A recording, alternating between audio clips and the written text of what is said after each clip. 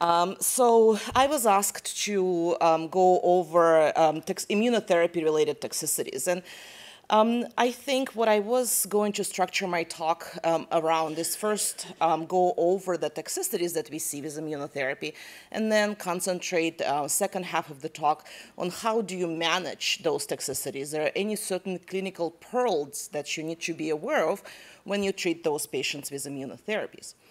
So the good news is that most likely, if you have not yet given an immunotherapy to a patient, you're probably going to be giving immunotherapy to a patient very soon. So I put in here the currently approved immunotherapy for different malignancies and put there the classes of immunotherapy approved. And on the right column, it's a back of the napkin calculations based on the US incidence of the malignancy and also based on what line of therapy, on what indication the immunotherapy is approved. And so currently in the United States, there should be about 160,000 patients per year who are eligible in one way or another for immunotherapy treatments.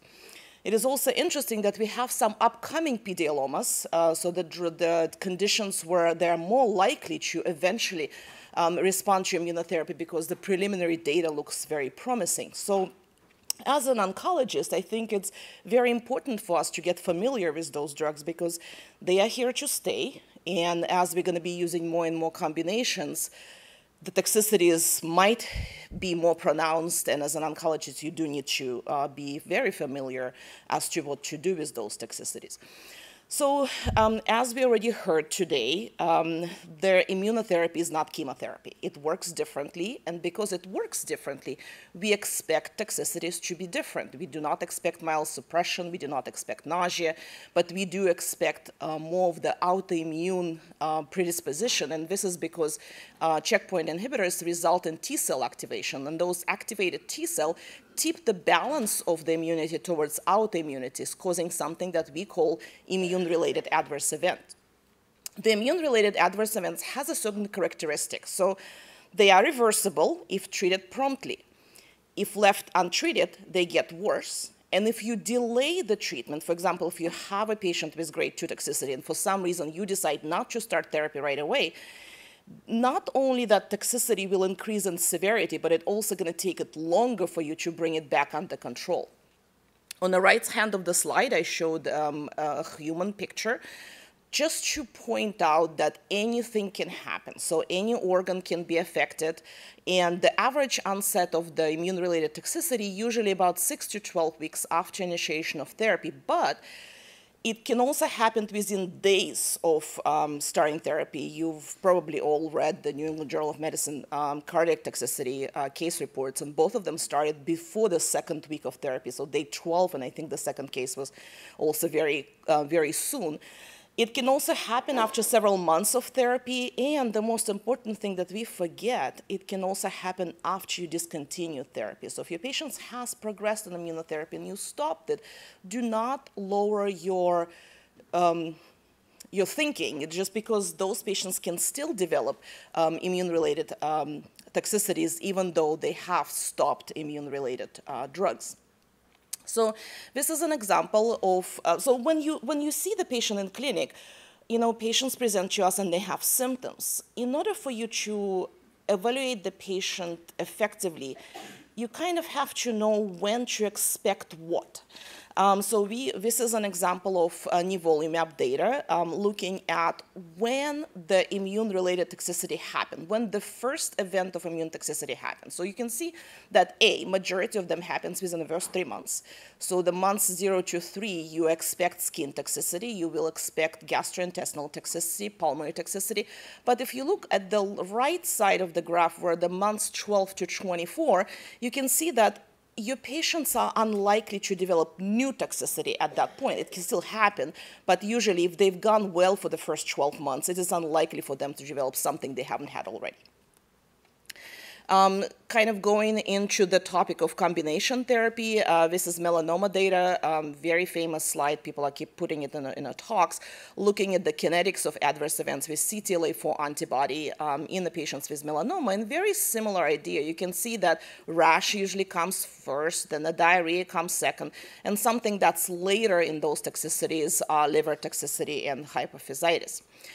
This is another example of comparison between CTLA-4's PD-1 and PD-L1. When we just started looking at PD-L1 therapy, we thought that maybe the toxicity profiles of those compounds would be different, but it actually does not appear to be the case. So you can see the big differences between CTLA-4 and PD-1s and PD-L1s. The CTLA-4 as a group causes more grade 1 to 2 immune-related toxicities, and there is not much difference between PDL and PD-L1s. There is another data that, this is, actually, let me go see if I can skip that. So there is another meta-analysis that was just presented at ASCO, looking at 4,000 patients and comparing immune-related adverse events between PD-1 inhibitors and PD-L1 inhibitors. And the summary of that was that there is no difference. And the only thing that's also important here, that you can see that for the PD-1 inhibition, the immune-related adverse events are not that frequent. And if you look here, all immune-related adverse events were about 11 to 7%. Going back to what I was going to show you, I put there in a table the currently approved immunotherapy for lung cancer, going from first line for Pembra, second line Pembra, nivolumab, and Atezza. And you can see that, again, immune-related adverse events, they're there, but they're not as frequent. And if you look at overall, it's about, again, looking at the different literature, anywhere from 15 to 20% of patients will develop immune-related adverse events. But you can see that the grade 3 toxicities are actually in a single-digit percent. You have to be aware of them, because if your patient develop a grade 3 colitis, that could be potentially life-threatening colitis. But the good news is that the PD-1 and PD-L1 therapies are well tolerated in majority of our patients. So how do you start immunotherapy? And I think it is very important to do a lot of education. I think as a physicians, we are very well versed in what to expect and what to ask the patients, but I think it is also important to educate our mid-level providers and our infusion therapy nurses and our nurses that see patients with us in clinic. So when we start immunotherapy, I have to have some idea. Am I going to have a problematic patient who is going to have a lot of toxicity, or I'm going to have a patient who is going to have less toxicity? And what we know that in the previous history of autoimmunity increases the risk of the patient developing immune-related toxicity, and I'll show you the data later. So when you evaluate the patient, you're about to start immunotherapy, I think it's important to figure out and ask the patient, have you ever had any kind of autoimmune conditions? And I think here also we're now learning that it's both personal history as well as family history. Both of them are important. And you have to remember some less common autoimmune conditions like psoriasis, diabetes, sarcoidosis, and others. So am I going to prescribe, for example, if I see the patient and say, yeah, I do have rheumatoid arthritis, so is that an absolute showstopper for me? Is it something that I will not be able to prescribe an immune-related drug? The most data we have for that population is actually from melanoma group, because they have been using those drugs for longer than us. There was a retrospective analysis of 119 patients with melanoma who were treated with PD-1 inhibitors, and within that 119 patients, there was 52 patients who had a pre-existing autoimmune disorders. And they saw that overall, 38% of the patients had a flare of autoimmune disorders, and the risk of the flare depends, logically enough, if your patient had an active autoimmune disorders when you were starting immunotherapy. So if your patient had an active autoimmune disorder, there is a 60% chance of that autoimmune disorder getting worse. But if your patient had a history of autoimmune disorder or controlled autoimmune disorder, the chances of them having autoimmune toxicity would drop down to 20. Another good news is that majority of those immune-related toxicities in the patients with autoimmune disorders were as easily managed as if they would have developed in a patient without pre-existing autoimmune condition. So how do you manage them? So now you start the patient on immunotherapy, and now your patient is calling you complaining of some symptoms. So the data that we have right now stems from how we run clinical trials. And we run clinical trials using CTAA, grading toxicity. And I do not really expect you to remember what grade 3 diarrhea is and how many bowel movements that counts, because I don't remember that. And I treat patients on a trial all the time.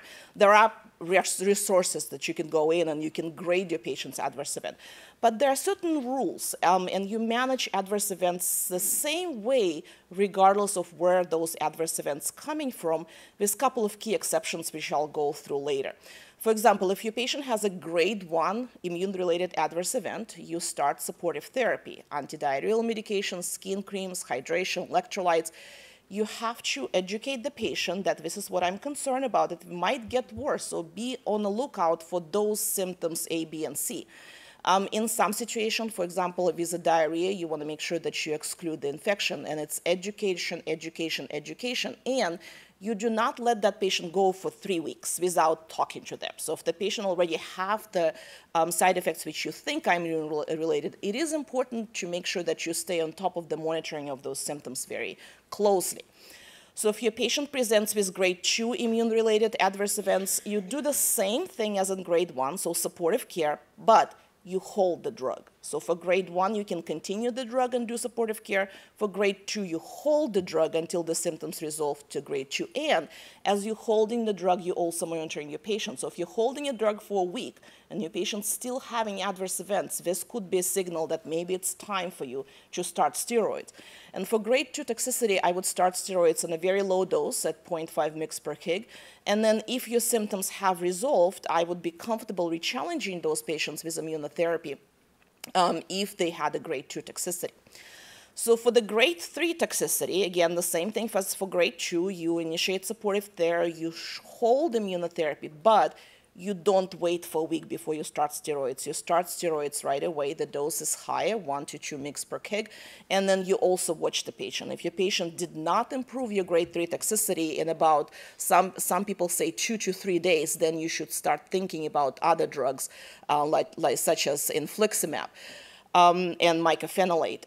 If your symptoms resolve the grade 1, then you have to slowly, and the key here is slowly taper the steroids. And as you're tapering the steroids, do not forget about PCP prophylaxis and in some cases antifungal prophylaxis, because your patient can develop those complications. Re-challenging upon resolution of grade 3 toxicity can be done. It's on an individual basis, and depends on how bad your grade 3 was and how difficult was it to control. I could consider re-challenge with immunotherapy after grade 3 toxicity. The one thing to remember, there are no dose reductions for immunotherapy. It's either you're going with that or you're not going with that. Don't reduce, don't change the schedule, because then the activity is most likely going to be less. So for the grade 4 is the same as grade 3, but I would not recommend re-challenging. So you control the immune-related adverse events, but I would not re-challenge the patient after resolution. So when we started using, again, when I started prescribing my first PD-1 inhibitors, the one thing that goes through my mind, so if I'm giving those patients steroids, am I making immunotherapy less effective? So my initial thought was hold off the steroids because I want to take care of the patient cancer. We now have data that treating immune-related adverse events with steroids does not seem to affect the efficacy. And the data that I showed there, it's a data from ipilimumab, looking at 294 patients, and so there is no outcome difference for patients requiring corticosteroids to treat immune-related adverse events and patients who did not. And we have similar data with nivolumab, looking at almost 600 patients, confirming a similar response rate in patients who required steroids treatments or did not require. So I would have not really low threshold, but low fear. So if the patient needs steroids, they need steroids. And again, the data so far showing that that does not change the efficacy of immunotherapy. So now we're going to go through a certain key points specifically related to each immunotherapy toxicity that you can see. So colitis, I'm not going to go through the clinical presentations. The key pearl in colitis If your patient develops bowel perforation, despite whatever you did to them, you have to stop steroids, and you were giving them infliximab, you have to stop infliximab because that can increase the risk of infectious complications from that colitis and, of course, perforations you have to manage surgically. If you have a patient without immune hepatitis, the data is that you might want to start mycophenolate earlier, and you do not give infliximab because of the increased hepatic toxicity with infliximab. When your patient is on immunotherapy and you're working out the hepatic toxicity, do not forget about viral reactivation. So we have a very high prevalence of chronic viral hepatitis in this country, and immunotherapy in certain cases has been shown to be able to reactivate hepatitis B. So just make sure that you look at that possibility as well. Another common question that I get, from my community partners is, if I have a patient who I'm giving immunotherapy and my amylase and lipase is going up, what do you do? The answer is nothing. You just talk to the patient, make sure that they do not have symptoms of acute pancreatitis. So if your patient is not having abdominal pain, they're not throwing up, and they're eating normally, and you just see an elevation of amylase and lipase, you could continue the medicine. Just again, watch carefully, talk to the patient, make sure that the patient is aware of what are the symptoms of pancreatitis. Rash. So rash is common. Majority of the patients who have rash, they have a macular rash, but I cannot stress enough that exam is important. Because if you start seeing blistering rash, then you kind of start thinking about TEN or Stevens-Johnson syndrome, and then that might push me to start steroids sooner, and definitely will push me to have the patient see a dermatologist. Usually the way you manage the rash, you can do topical steroids and antihistamines, but if it's a grade 3 and 4 rash, then I would recommend high-dose steroids. Endocrinopathy, common. My personal experience that I actually see more hypothyroidism that was reported in the literature. But again, this is a very simple thing to manage as long as you're aware and as long as you're checking thyroid functions. Hypophysitis. Haven't seen one yet, but the clinical presentation is so unusual that I think it's very easy for a physician to miss the hypophysitis. The patient usually will present with headache, fatigue, weakness, maybe memory loss. They could have visual field disturbances because hypophysis is right next to the optic chiasm. And the mechanism of hypophysitis is because of the immune infiltration by lymphocytes. Hypophysitis can be diagnosed by MRI. However, 25% of the patients will have normal pituitary MRI. And the way you diagnose hypophysitis, you basically do a full endocrine panel, including ACTG, LH, FSH, TSH, and T4. And usually you would just, you could give them hormone replacement. I would prefer to co-manage hypophysitis together with my endocrinology colleagues. Unfortunately, this is usually irreversible, and your patient might require long-term hormone therapy. Pneumonitis, luckily for us, is not as frequent. It's about 5% in patients with PD-1 and PD-L1 therapy. I showed you on the right side of the slide the grading for the pneumonitis, and you can see the majority of the patients with pneumonitis have a low grade. Majority of them are easily reversible with steroid therapy, and patients can be rechallenged after the pneumonitis, but you have to expect a high recurrence rate, which in the literature has been reported to be approximately 17%. One pearl here is just what I see when, chest x-rays. When I have my patients presenting to the emergency room complaining of shortness of breath somehow, and even though the notes from the emergency room physician says, I'm concerned of immunotherapy-related pneumonitis, chest x-ray gets ordered. So chest x-ray is not going to show you pneumonitis. If you're thinking about pneumonitis, go ahead and order the CT scan. There have been 5 subtypes of pneumonitis described radiographically, so it's not a typical ground glass opacity. Sometimes it would be can be a little bit more of an interstitial disease or kind of almost like infiltrative pattern for the pneumonitis. Neurological toxicities. Cases of Guillain-Barré syndrome, transverse myelitis have been reported with those drugs. They're usually rare. Myasthenia gravis syndrome has also been reported in those patients. Less common adverse events, but nevertheless important for us to be aware. Hemolytic anemia, ITPs, even acquired hemophilia A has been described with immunotherapy. We all know about recent publications in New England Journal of Medicine. Ocular symptoms have been described, such as iritis, scleritis, uveitis. So on treatment management, so what do you do? How do you stay on top of the patient's symptoms, and what kind of blood work are you recommended to be drawn? So for the patients who are on therapy, it is recommended to do thyroid function tests, CBC and LFTs at each treatment and every 6 weeks for 6 months after your patient came off the drug. The other ACTG and cortisol should be checked in the patients who you suspect hypophysitis or suspect adrenal insufficiency.